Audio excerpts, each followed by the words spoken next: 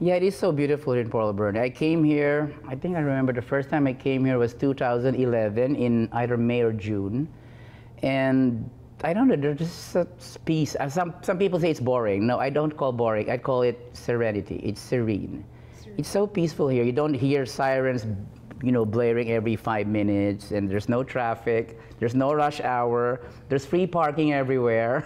And people complain that they have to drive to the other side of town. It only takes 10 minutes. It's so funny, I just discovered a common denominator among the three of us. So you're from Alberta, you also came from Alberta. I also came here because of my partner who was born in Alberta, like Edmonton actually. So he lived here, and I just fell in love with the place. Every time I would come here like twice a month, because I wasn't living here yet. And every time he would bring me back to go back to the mainland, I just had this wish in my heart, like, I wish I would live here already. So that was in 2011. And finally in 2015, June 22, that's how special that day was for me.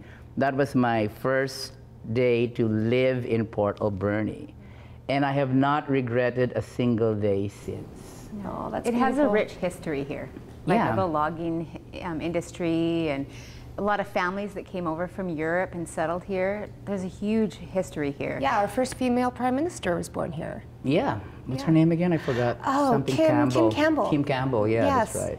And I heard Elizabeth, when she was just Duchess Elizabeth or Princess Elizabeth. Yeah, she came in 1951. Wow, really? Yep. And And it paraded was- down Argyle. Yeah, and it was, I think, 13 years later when we had our tsunami. That was a big thing here. Yes, Yep, yeah. 1964. Mm-hmm. Yeah, tell me about that. Were you here for the tsunami? Dawn, how old do I look? Sorry. Okay. I was not. So you weren't born yet. Okay, fine. Forgive my math. Math wasn't my strong subject. I just aged well. No. No, I age well. But you can see great pictures at our museum of the tsunami, and it was Yeah, I've been to amazing. the museum. Amazing, the amount of houses that were washed away, just unreal.